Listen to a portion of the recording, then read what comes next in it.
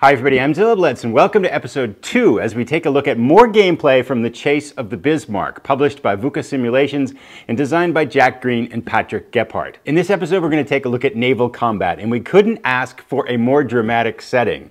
On one side we have the Hood and the Prince of Wales with assorted destroyers going up against the Bismarck and the Prinz Eugen. Not only that, but the King George V with a couple of cruisers and destroyers are on their way, trying to nudge their way into the battle. Let's take a quick summary of what happened up to now, and then we're going to jump right in with this epic battle of dreadnoughts. Before we start into gameplay, I want to make 2 comments about the previous video. The first one is that I made a mistake. I used random spotting rules for German tankers, and there was a change in the errata file that says you don't do that. Now, there's actually an example in the rulebook of German tankers getting spotted by random spotting, so I just missed it in the errata. It seems like a small thing, but the reason it's so big is that it's been really easy for the British to spot the tankers. They actually spotted one up here, and right now they've got this cruiser, the Birmingham, that's going to actually sink this tanker. And if the tankers get sunk, it's really hard for the Bismarck, which is here, to get past this picket line in Iceland and get out into the convoys so they can hunt. And so it changes the whole nature of the game. So I wanted to mention, in case people are watching this to learn how to play, definitely make sure you catch that rule in the errata and don't use random spotting for the tankers. That means it's much more likely they'll survive, which means it's much more likely for the Bismarck to be able to get past the picket line into the convoy lanes and have a long-term strategy in the game. So the second thing is, a bunch of people commented about how, this is a 2-player game and you should play it 2-player, and I totally get that. The reason I'm playing it solitaire is to make a video about the game, right? Because making a good video about the game with 2 players playing would be really hard and would probably take me about 4 or 5 times as long.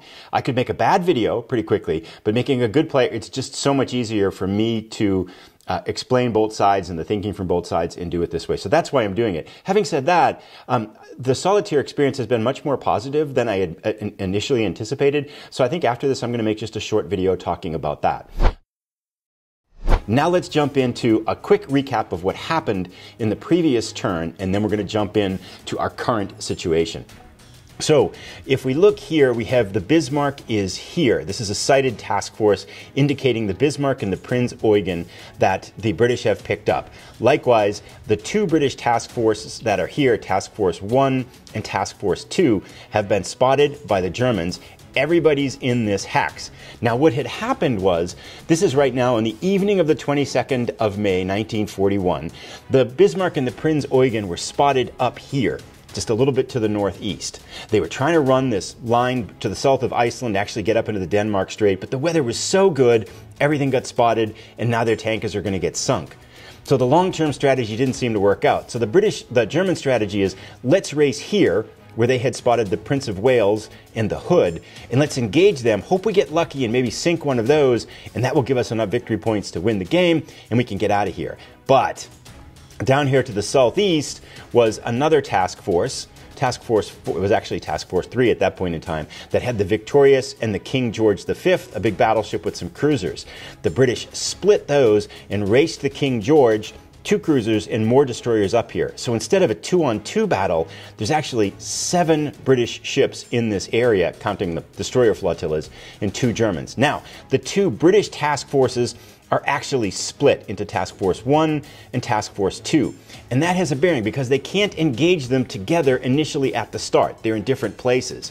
And how combat works is when sighted or shadowed ships are in the same hex, either side can initiate combat. And if the British go first, so the British have a choice. If they could say, we don't want to have combat, in which case they would pass the initiative on to the Germans. But the British, I think, want to force the hand here now because they outnumber the Germans, and there's a fairly good chance we can get all of the British ships attacking the German ships at once. Now, the British will then initiate combat, and they're going to have the Hood, the Prince of Wales, and the destroyer flotilla initiate combat against the Prinz Eugen and the Bismarck. So let's set that up and see how it works. As we start out, I just want to show how the naval combat board works. It's this very long, thin, horizontal board that starts with the combatants at either end. Now, I can't video this, so instead of showing it in long format, I'm going to do this, which basically just overlaps the board. This is going to be the British side up here. They're coming this way, and it connects from here down to the bottom left over here and runs this way. And I think that'll work to get everything on the board a little bit better. Let's take a quick look at our British combatants. These are the cards that dictate all the stats for each ship in the game. This is the hood. Got a pretty good hull, pretty good primary armament on the bow and the stern, and a secondary armament with an evasion of 28. Here's the Prince of Wales, battleship, a little bit bigger hull and primary armament in the bow, stern armament not so weak, and it's got an unreliable primary armament, which means that on a roll of 1 to 4, it gets all its gun factors fire. On a 5 to 9, it's only reduced by half. So it has some problems with its firing functions here. Evasion of 28. Lastly, the Prince of Wales and Hood Destroyer Flotilla. So this is a number of destroyers represented by one counter in the game, so that there aren't a lot of them floating all around. Fast evasion. The nice thing about it here is it's got 8 torpedoes. We've got to pull those out now. There we go. I've added a stack of torpedoes there. Hull of 6. And then a secondary armament of 6 only. Now, I won't mention the other 4 British ships. So you have 2 cruisers, the King George, and another flotilla of destroyers, because they aren't in the battle yet. The British are hoping they can join the battle, but they may or may not, depending upon how the battle goes forward.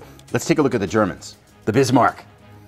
It's already been hit by aircraft, so its hull is down to 11, primary armament on the bow has been weakened, and its evasion's been reduced to 28. Its radar broke, so it gets a little bit of a firing disadvantage here. Still, ton of firepower and a massive hull. The Bismarck is a beast. Prinz Eugen, a cruiser. It's got 12 torpedoes, 10 and plus a marker of 2 underneath it. Not so much of a hull or primary armor to the bow and the stern, but those torpedoes could wreak havoc if we can get it to within medium range or less. So that might be a strategy for the Germans as well. So now that we know that the combatants are, we have to bring them onto the battle mat. And you'll notice these numbers scattered from, well, we can see about 4 to 9, but they actually go from 1 to 9. And those indicate the visibility. You see the little eyeball there. So we drop the ships down at the current visibility level on opposite sides of the mat. So the Hood, the Prince of Wales, and their flotilla of destroyers are going to be put at 4 on this left side of the map.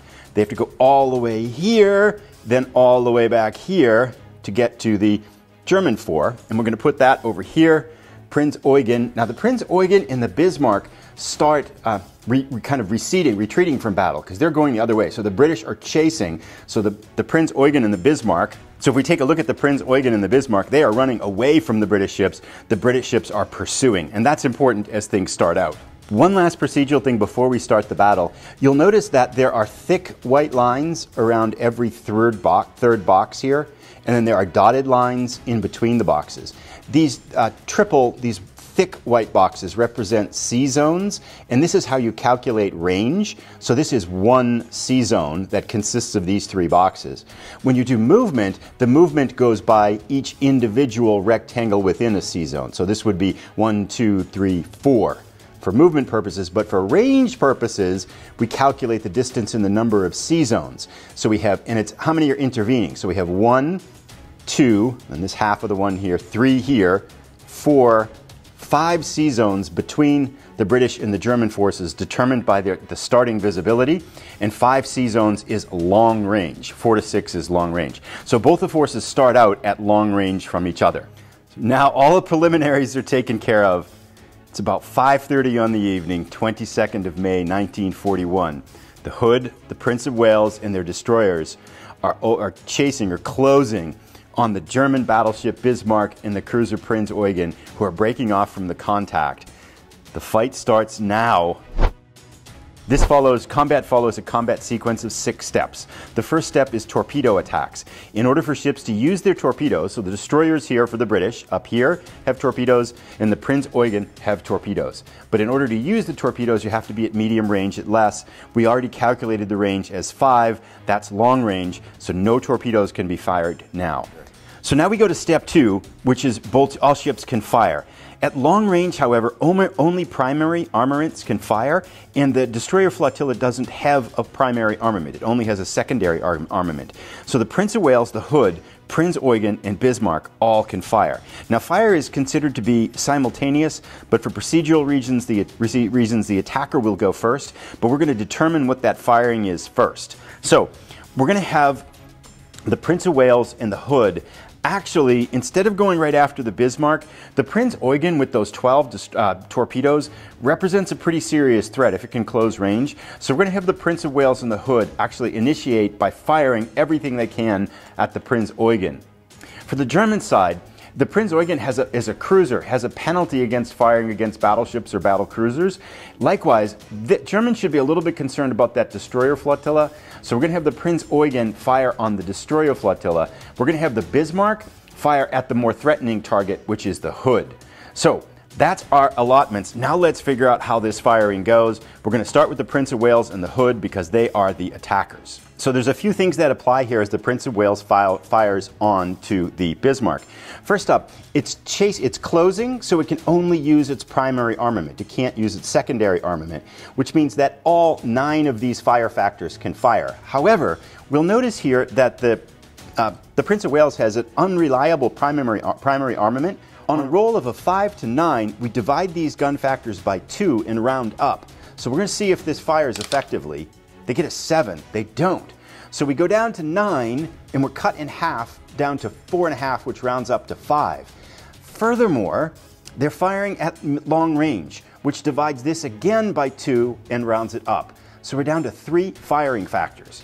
And that's the number of dice that we roll. However, let's take a look at the die roll modifiers here. There are a number of die roll modifiers that are going to go into this. First up, we have to, is the target acquired? It's not, because this is the first time it's firing. Once you hit it, you get to acquire it. Firing ship has radar? It does. So this Prince of Wales has radar, so -1 to the die rolls. That's good. Firing ship is closing or breaking off. It is, because they're chasing, so +1. So those two things wash out. It's versus a closing or breaking off ship. It is, because the Prinz Eugen is running away. So it's going to be a +1 modifier to the die roll. It's a cruiser versus battleship. No, this is a battleship versus cruiser, so we're all okay there. The last one we look at here is visibility +1 because it's a visibility of 4. So we have +2 to each one of these die rolls, and we're going to roll and check on the naval combat, the hit table here, at long range. So we roll 3 dice for the Prince of Wales firing its forward primary armament here. We get an 8, a 4, a 5, and we add 2 to each one of those results. So if we look at the 8 at long range, +2, that is a 10. That completely misses. A 5 +2 is a 7. That misses as well. And then we get a 4 +2 is a 6. It hits the secondary armament of the Prinz Eugen. Now we'll notice here the secondary armament on the Prinz Eugen, this Prinz Eugen doesn't have a secondary armament. Primary armaments that are converted to hull hits if there aren't any points left. But if there's no secondary armament, it's treated as no effect. However, it did get a result other than a miss. So we're going to go back to our board here. We're going to drop an A on the Prinz Eugen because it's been acquired by the Prince of Wales. So the next time the Prince of Wales fires on the Prinz Eugen, it will get a little bit of a die roll modifier. But the Germans are fortunate. The Prince of Wales does no damage to the Prinz Eugen on its first step. Let's see what happens to the Hood. The Hood's primary armament is a 7. Cut in half is a 4 and rounded up. So the Hood is going to get a 4. Same die roll modifiers. So not acquired is -1. It's not acquired, so no bonus there. Firing ship has radar. Yes, it does. So +1, -1 there. But it's versus a closing off. Its firing is closing or breaking off.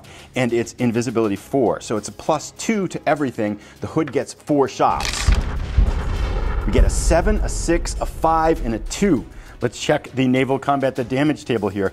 7 + 2 is a 9. At long range, that's a miss. 6 + 2 is 8. At long range, that's a miss. 5 + 2 is 7. At long range, that's a miss.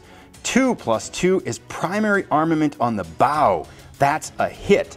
So while we're here, we'll also drop the target acquired one. Well, we'll go over to the ships on the board there when we do that. Let's go take out the Prinz Eugen's primary armament there. So the Prinz primary armament on the bow takes a hit. We put a little red block there indicating that it's gone down to a strength of 2, and the Prinz Eugen has been acquired by the hood. So we're going to drop a target acquired B on the hood, and then we're going to drop it on the Eugen, the Prinz Eugen.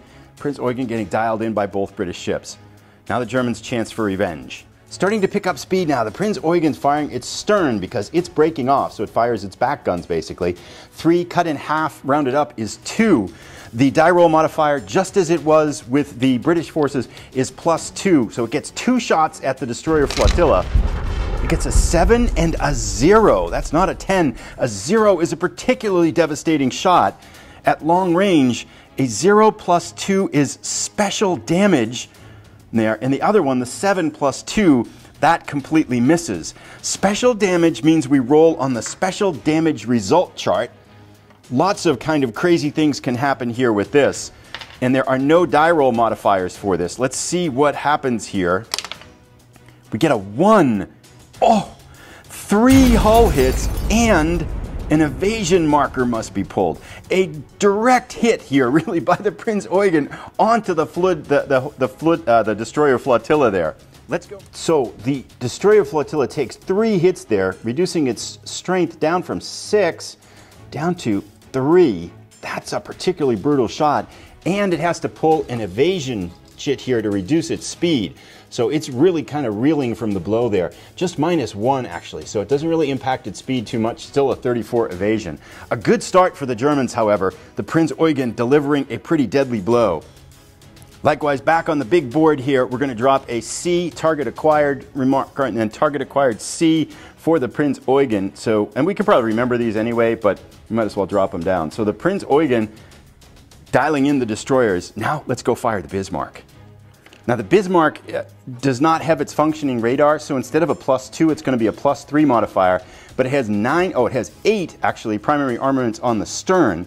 Rounding that down, that gives that cuts down to 4. So it gets 4 shots, all at +3. Bismarck taking aim at the hood. We get a 3, a 6, a 3, 4, 5, and 6. The 6 + 3 is a 9, that misses. The 5 + 3 is an 8, that misses. The 4 + 3 is a 7, that misses. The 3 + 3 is a 6. It gets the secondary armament on the hood. Hood, secondary armament reduced to 0, and the Bismarck has acquired its target, which will give it a better shot the next time. So we drop target acquired markers for the Bismarck on the hood. That brings us to the end of the firing range and that stage. So now we go to the torpedo hit determination stage. There are no torpedoes fired, so that stage is skipped. And now we go to the movement phase. To execute movement, we go in order of the evasion speed, lowest to highest, and if there's a tie, the attacker goes first. The slowest ship out on the mat right now, in the battle right now, is the Prince of Wales with an evasion of 27. Now, ships can turn and then move, but they can't move and then turn. And their speed is determined by their evasion. With an evasion of 27, the Prince of Wales can move 3 if it would like to. But I think what we're going to do is we're going to have the ships slug it out here a little bit. So we're going to have the Prince of Wales basically go into an opening position here, which is going to allow it to fire both its primary and its stern armaments. So it's going to kind of twist that way and ready to open fire. Likewise, the next 2 slowest ships are the Bismarck, which normally has an evasion of 30 but was hit by that air attack down to 28, and the Hood, which also has a 28. So we're going to have the Hood do the same thing. It's going to shift to opening position to be able to bring all its guns to bear on the battle. The Bismarck will accept that invitation here. It's going to turn and bring all its guns to bear on the battle as well. Now we go to our faster ships. The next fastest, the Prinz Eugen, has a speed of 32. The destroyers have a speed of 34 after their evasion was reduced. The Prinz Eugen, I think its best hope, it's still in pretty good shape. I think what we might want to try to do with it here is to see if we can get it to close to get the torpedo shots off on some of those big ships. Because it's got 12 torpedoes. It could really wreak havoc if some of those hit. So let's think just for a moment about that. So we are going to turn the Prinz Eugen, and we're going to have it, it's got a speed of 4. We're going to have it move full speed ahead, 4, to close. So 1, 2, 3, 4, right into this zone here. And that will actually, you'll note it skipped over a zone marker here. So that means its range has gone down. It's 1, 2, 3, 4 squares away, 4 zones away, which is still long range, right? It has to get to 3 to get to medium range. And so it still isn't within torpedo range, but it is getting there. British destroyers are going to accept that invitation. They're going to do the same thing. They're the fast ones out here. 1, 2, 3, 4. Screaming ahead, basically try to get in with torpedo range. And they have succeeded now because they've closed the sea zone. So the destroyers, 1, 2, 3 zones away from the Prinz Eugen. The Prinz Eugen and the destroyers could fire torpedoes at each other, which will be a decision they'll have to make in the next round. That's the movement phase. Now we go to step 5, which is the abort combat attempt. If any ship had 6 intervening zones between it and its opponent, it could attempt to break off combat. Nothing applies here right now, so that doesn't happen. Now we go to step 6, which is reinforcements. However, this is where we see if the King George, the cruisers, and the other destroyers can show up and help save the day. However, that only begins in round 3. So the British ships are on their own for this round and the next 2 rounds before we see if the reinforcements arrive. We have completed round 1. The only thing we do now is we change the red markers to blue to indicate what's happened to the damage. So we move the Prinz Eugen down to 2 on its primary armament for the bow. The Hood has lost its secondary armaments capacity altogether. Our destroyer has taken 3 hits. Its hull is reduced to 50%. It's down to 3. Let's go to round 2. So we go to round 2, we start with step 1, which is torpedo attacks. Now, both the destroyer here, the British destroyers have a range of 1, 2, 3 to the Prinz Eugen. Likewise, they're the same back and forth. Now, you can fire up to 3 torpedoes in a round, and I think each ship should do that. So the Prinz Eugen is, because it has 12 torpedoes. Torpedoes are pretty deadly, as we can understand. So the Prinz Eugen is going to fire 3 of its 12 torpedoes. We'll put these down here to mark it at the destroyer flotilla. That's the only thing that's within range. That leaves it with 9, and I'll mark that up on its ship marker there, because I feel like the Prinz Eugen is going to have to get lucky to survive this, perhaps. Likewise, we're going to have our destroyer flotilla take its 3 torpedoes here and 3 of its 8 torpedoes and fire them at the Prinz Eugen, coming bow on as well. So that takes care of that stage in the combat, because we don't resolve these until after the firing, because torpedoes take time to get there. So now we go to step 2, which is firing, and it's going to get particularly deadly now because all of these ships are in open position, so primary armament and secondary armament can fire. So this is where the fireworks should start. Let's figure this out. I think what we're going to do the same exact thing. The Prince of Wales and the Hood are going to try to end the Prinz Eugen because it's coming up. It's a very strong torpedo threat, and next round, it could very well close to within torpedo range, which would pretty much create lots of problems for the British ships. So both the Hood, and they're dialed in, they have acquired the target on the Prinz Eugen too. For the Bismarck and the Prinz Eugen is going to continue to fire on the destroyers to try to eliminate them. The Bismarck will continue to fire on the Hood. Now the destroyers can fire now, I think. Let's check that. The secondary armaments of the destroyers can fire, but they can only fire when they're in opening position. So right now they're in a closing position to the Prinz Eugen, so the secondary armaments on the destroyers cannot fire, which is lucky for the Prinz Eugen because they have 6 secondary armaments. So maybe a good idea on the next turn would be to turn these destroyers if they still are floating. Let's go now to the Prince of Wales up here, firing at the Prinz Eugen here as it tries to close within torpedo range. Prince of Wales can fire everything. We do have this unreliable primary armament fire. Let's see if it kicks in this time. They get a 6. So once again, their unreliable primary armaments fail, and they're going to cut everything in half. So they have 9 on their bow, and then they have 5 on their stern. 14 divided by 2 is 7. They are at long range, so we divide it again, which takes it down to 3.5, rounded up to 4. Oh, no, wait, yes, firing at the Prinz Eugen is still long range because there's a space of 4 between them. So, wow, that goes down to 14, down to 7, down to 4. So 4 shots for the Prince of Wales on the Prinz Eugen. Let's see what happens here. I'll calculate the die roll modifiers as well. There is a 0, so that's some low numbers there. So let's calculate these out, and then I'll tell the results. So the 0, the 3, and the 3 all hit. The 0 particularly damaging because it does 2 hits plus an evasion marker, resulting in 4 hull hits on the Prinz Eugen plus an evasion marker. After applying all the damage, we can see that the Prinz Eugen only has 1 hull hit left. It is a shattering wreck after the Prince of Wales deals some particularly vicious damage to it. Let's have the hood fire now. The Prinz Eugen looking pretty dire. The hood has 14 factors on its primary armament in the bow and primary armament in the stern, cut in half because it's long range. That is 7. We have 6 dice. We'll roll them here. I think we're going to see the end of the Prinz Eugen here. Depends on what the numbers are. I'll calculate that damage, and I'm going to roll one of the 7s that I know missed.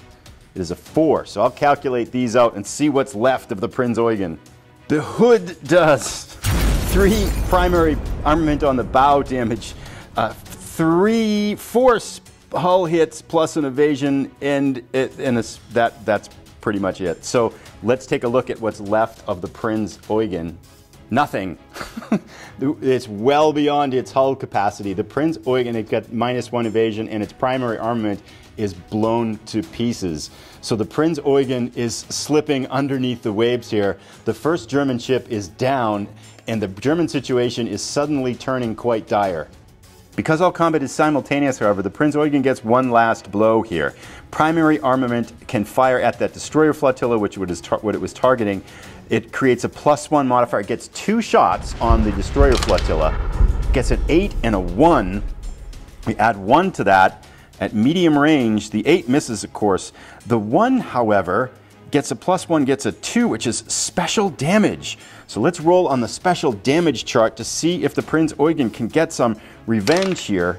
It gets a 0. Oh, that's like the critical hit.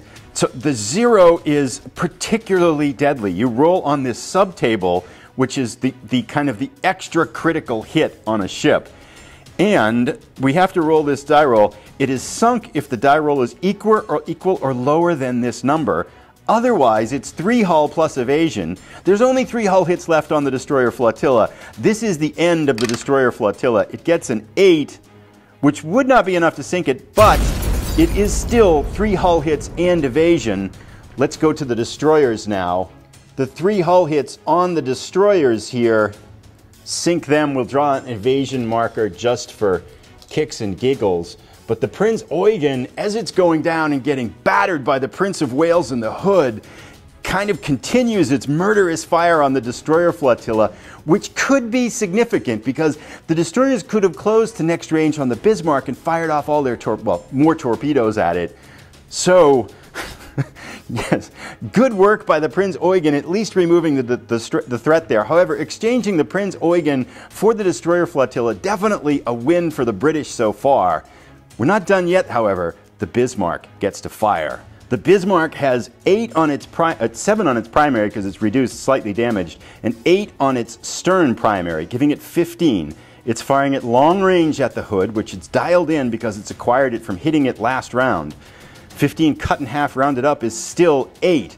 So 8 shots by the Bismarck on the hood.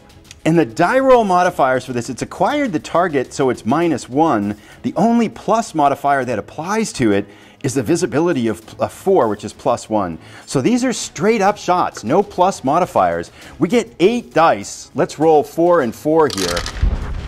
Oh, a 0 and a 1. Now this is at long range, so the 8 and the 9 miss. We will keep the 0 and the 1s in our head, and we will roll 4 more dice. I'll pull those off. The 0, though, particularly deadly. That might be special damage, but you get a 7, a 6, a 4, and a 9. The second round, not nearly as good. Anything at a 7 or greater misses, so the 7 and the 9 miss. The 4 and the 6 hit. So we have a 0, a 1, a 4, and a 6. Let's see what damage the Bismarck did to the hood. So as we've got so far, we've got 2 hull plus 1 evasion. We have a special damage that we'll roll now. It hit the primary bow armament, reduced it by 1, and it hit the secondary armament, which has already been reduced, so that one doesn't factor in. The special damage, however, is key. A 0 here would actually get close to that potential for the hood to be totally destroyed. It gets a 6, which is hull plus radar damage. Oh, that's going to impact future firing, right? So let's apply that damage to the hood and see what it looks like. Here is what the hood looks like. It had to draw an evasion chit, which brings it down to 27. It's got damaged radar, which means it's going to lose that firing bonus it had. It ends up with 3 hull hits, taking it down from an 8 down to a 5, and its primary armament goes down to a 6. So the Bismarck dealing some pain on the hood here. The battle is shifting. The Bismarck outnumbered 2-1 now. However, it's got some pretty magnificent firepower, and it's done some pretty significant damage to the hood here. That brings us to the end of the fire phase. Now we go to step 3, torpedo hit determination. The torpedoes were fired at ships that sank, so there's no sense in resolving those. They're both under the waves here. Now we're going to go to step 4, which is movement. Slowest ships go first. Both the Prinz of Wales with an evasion of 27 and now the Hood, which is down to a 27, are the slowest 2 on the board. They are going to stay and fight. With the hopes of then maybe at the end of the next round they'll get reinforcements. And the Bismarck, seeing it, it's got kind of put some heavy damage on the hood, and with the Prinz Eugen under the waves, it needs to sink one of those to have any chance of winning this Battle of the North Atlantic. The Bismarck is going to take these long odds and say, now we believe in the Bismarck, we're going to stick around. So we're going to slug it out another round here. So we're going to not move either. We're going to kind of leave us at long range. I think the Bismarck has the advantage there. Now, we're going to go to, the next step would be any abort combat attempts. Nose ships are 6 zones apart, so that stays there. Reinforcements, it's the end of round 2, so that's not when reinforcements can arrive. That's beginning with round 3, which is the next round. So now we're just going to go in and clean up the hit markers and remove the ships to finish up this round. We'll let these torpedoes run off the board. The destroyer flotilla is gone, and that ship is removed from the game, as well as the targeting markers, as well as the Prinz Eugen is under the waves after its dramatic rush to try to close to torpedo range. The battle gets slightly simpler. Let's adjust the hood's damage here. So like we did before, we're going to move this down to the 3 spots there, so down to a 5 hull, and we're going to remove the primary armament on the stern down to a 6. So the hood in a slightly troubling position here if the Bismarck can dial in on the range again. And the Bismarck has acquired the hood, so we know that. The target acquisition for the other ships is gone because the Prinz Eugen sank as well. And the Bismarck did not get hit. So we are done adjusting the damage, and that brings us to the end of round 2. And with that, looking at how long the video has gone so far, I'm actually going to, and with how much firepower the Bismarck has left, we are actually going to pause the battle here, and I'm going to come back very soon. There won't be a week break between this one and the next one, but I'm going to publish this one to YouTube and then finish this battle right away. So I'll be back very soon with the conclusion to this battle. The Bismarck can't last forever. If it gets the Hood or Prince of Wales, I think it can run. So we will be back soon to finish this dramatic battle. Prinz Eugen under the waves, the destroyer flotilla under the waves, the Hood with some significant damage, and the Bismarck as yet unscathed by either the Prince of Wales or the Hood. Let me know what you think. We'll see you in the next episode. I'll put a link to it as soon as it's ready.